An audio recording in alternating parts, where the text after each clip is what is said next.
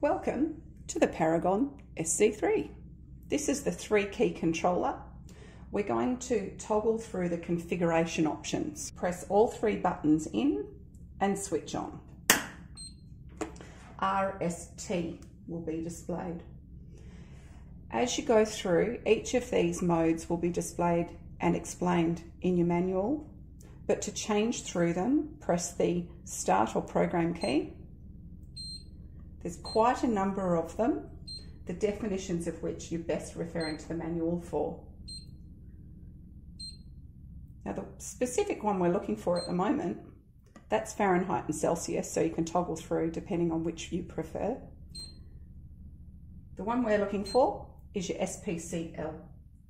Now that one there, if it's off, it heats as fast as possible to the set point when the rate is full. If it's on, it slows the heating to prevent overshooting prior to reaching the set point when the rate is full.